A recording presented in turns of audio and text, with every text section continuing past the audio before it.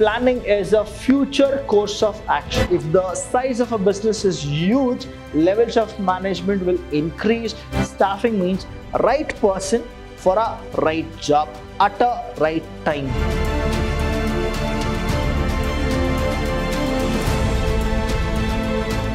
Hello everybody, a warm welcome to one and all. I'm Vidhyaashram from the Department of Commerce and Management in Vidhyaashram First Grade College, the Temple of Excellence. Welcome to the session 2, and here in the session 2, we're gonna learn something about functions of management. Now, what exactly the functions of management is?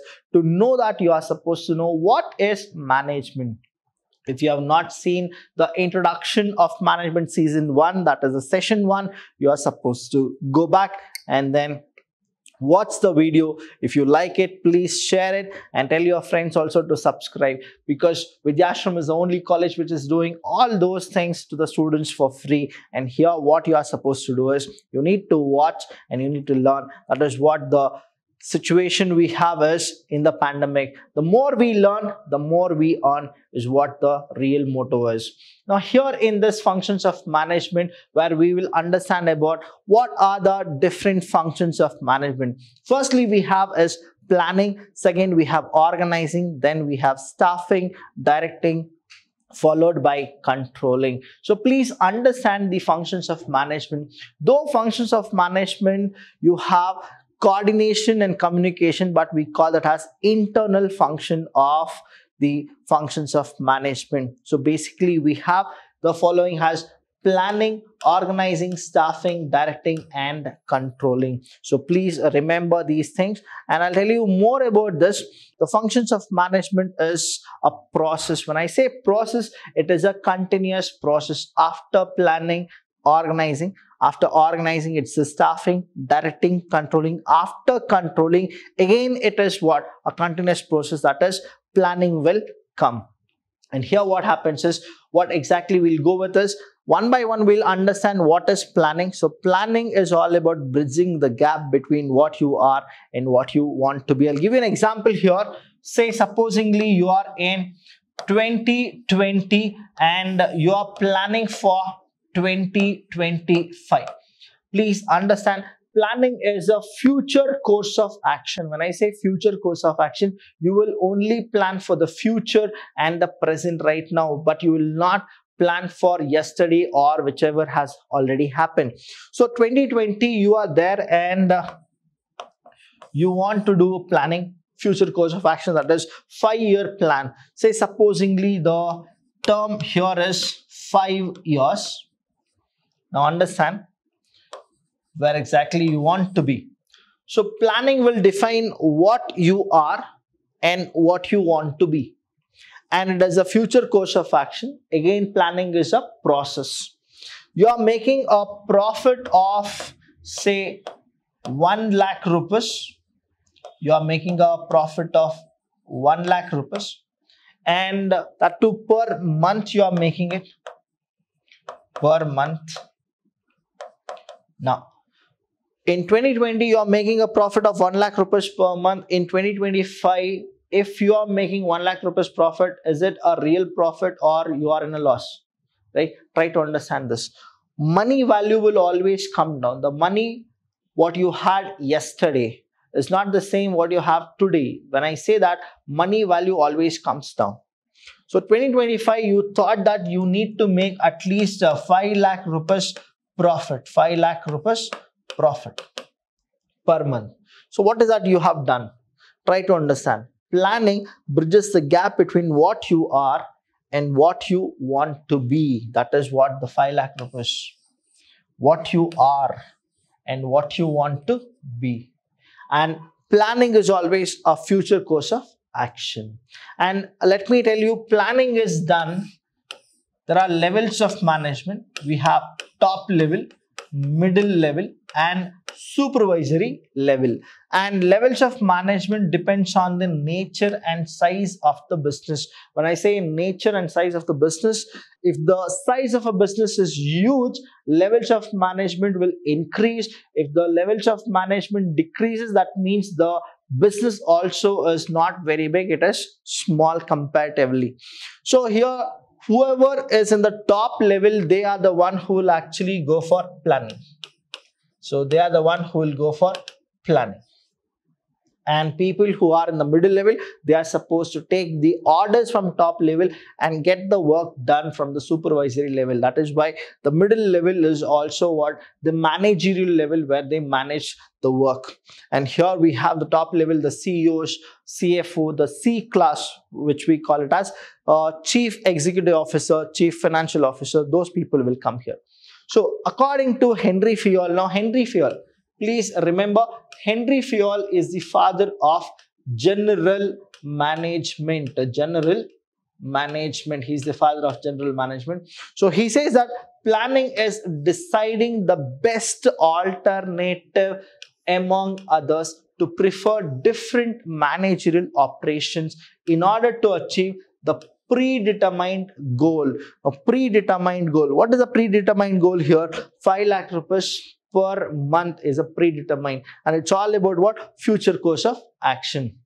So you are supposed to go with a definition. This is the best definition you can go for. And next thing is, generally speaking, planning is deciding in advance. Now 2020 we are in 2020 here, right? We are in 2020 here. Now what is that we did? We decided in advance. That is, what should we do in 2025? That is what it is. Generally speaking, it's all about deciding it in advance. What is to be done? That is, a plan is projected course of action. So our projected course of action is what?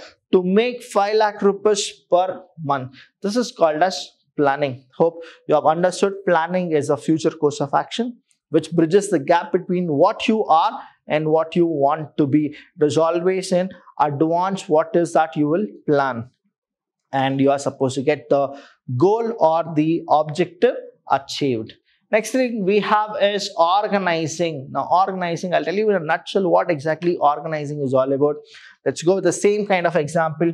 Like we are in 2020 and 2025. Let's go with 2025. Now we made a profit of 1 lakh rupees, right? And we need to make a profit of say 5 lakh rupees. Done. Now what usually happens here is, if you go for rupee, that is what the symbol is. To increase the profit, you are supposed to increase 3 things. Whoever people were there who used to make 1 lakh rupees as a profit, now if you increase human resource, you can actually get it. So there are 3 things which you are supposed to do. That is, one is physical resources, manpower, and one more is the finance. These 3 things are the factors, and these 3 things should be there. Now organizing means bringing together these 3 things to accomplish the organizational goal. And the organization goal is what? 5 lakh rupees. So that is called as organizing. See, your birthday parties, whatever you have organized, just understand that, and then you are supposed to link. Now organizing, it is a function of identifying. Whenever you organize something, you are supposed to identify what are the job to be done, who should be given the job, and then how he should do it. All those things, when you plan, we call that as organizing. Here it is a function of identifying the required activity. And what exactly you will do is, you will do grouping them into jobs, assigning the jobs. Whom will you assign? You will assign the job to the human, that is a manpower planning, and various position holder, and creating network of relationship. So whenever you go with assigning the job, what is that you should do? You are supposed to remunerate them, that is, you are supposed to pay them as well. So your finance should be equally supportive documents as well as a supporting tool for them, so that the more they work, the more you are supposed to pay. That is also a thing.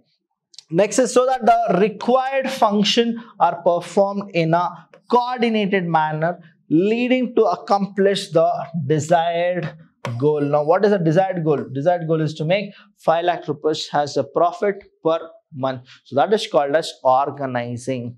Nextly we have staffing. Staffing is very good Example, I'll just give it to you now here. Staffing means right person for a right job at a right time. That means everything should be proper. That is called staffing. That is, if you are very good in cricket, right, you should only play cricket. You are not supposed to play something else.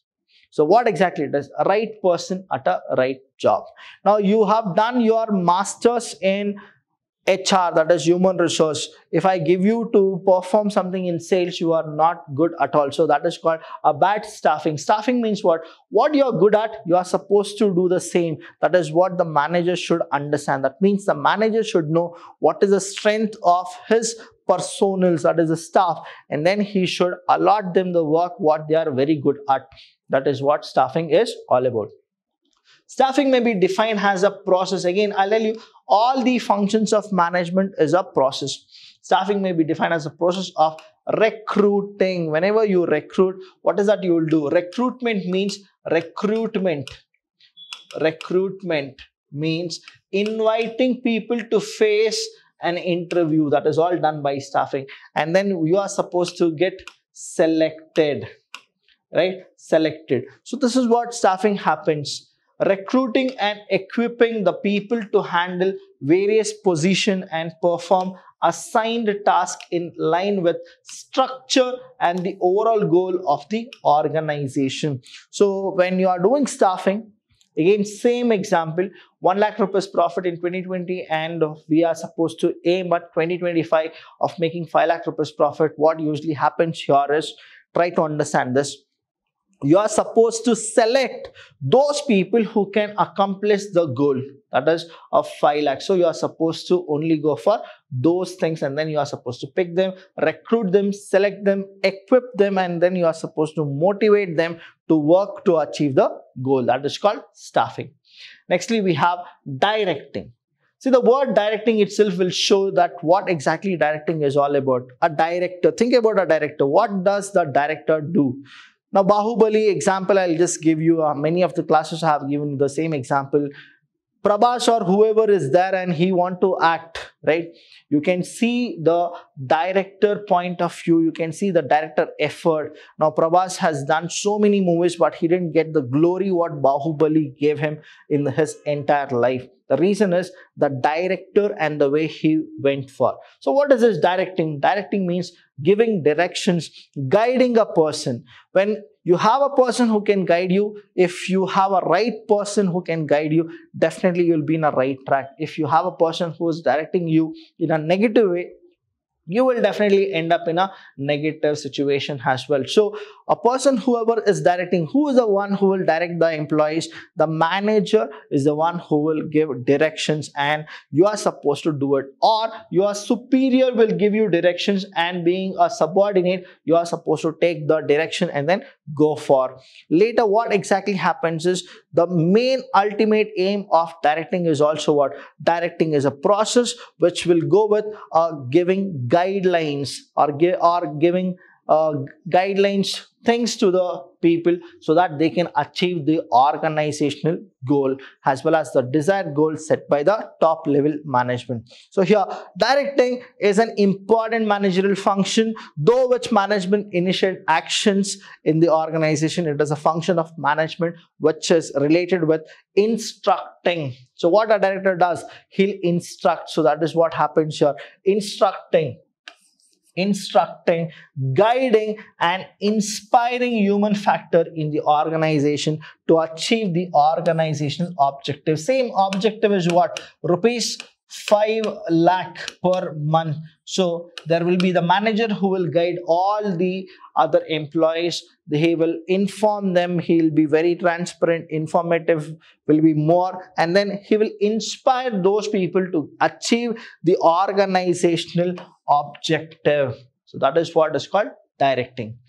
Nextly, we have is controlling. Now here, controlling is the last function of management. But when I say it's a last function, but don't think that it is the ultimate last. Here what happens is, after controlling, again planning will come, because it is a process. It is a cyclic process. After planning, organizing, after organizing, staffing, then directing, controlling, again planning. So it's the same course of action which usually happens. So controlling is all about what you are supposed to go with. Two things. One is the standard, and one more is actual. So when you understand standard and actual, you'll get to know what exactly the difference is. Standard is set by the company. That is, this is what you are supposed to do. Standard is set by whom? The company. Now in our case, the standard is what? That we are supposed to make a profit of 5 lakh rupees. That is our standard. Now you can make more than 500, right? Or you may not achieve that 500. So we call that as actual performance. We call that as actual performance. Now I'll give you an example here. In 2020, we were having 1 lakh rupees profit. Supposingly, I'm just giving you a figure here. 2025, we made 7 lakh rupees profit per month. We have already made, right, actual performance. Now standard is 5, but actually how much it is? 7 lakh rupees. So what is this controlling?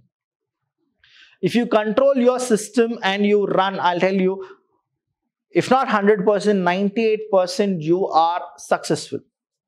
You are in a successful rate, positive nature. But if it fails, controlling fails, whatever you have planned, organized, staff, directing, everything goes for a flop. That's why controlling is very, very important. And it is a function of management which will bind all the other functions. When you are doing planning, you should have control. When you are going with organizing, staffing, directing, you are supposed to have that controlling factor, or else nothing will happen. So controlling is what? Comparing actual performance with standard performance. So here actual performance is 7 lakh rupees. Our standard was 5 lakh rupees. So when you compare it as 7 lakh minus 5 lakh rupees, 2 lakh rupees is a profit. That means you are doing so much good, right? You are going so much good. So here what happens is, if it is negative, let's go with it. Let's predict like we didn't make 7 lakh rupees. We made only 3 lakh rupees. Now again, you are supposed to go with controlling. Controlling is what? Actual performance minus standard performance. 3 lakh rupees minus 5 lakh rupees is minus 2 lakh rupees. That means you have not touched what you really wanted to. So comparing actual performance with standard performance, and if any negative deviation is seen, then you are supposed to take corrective action. That is called controlling.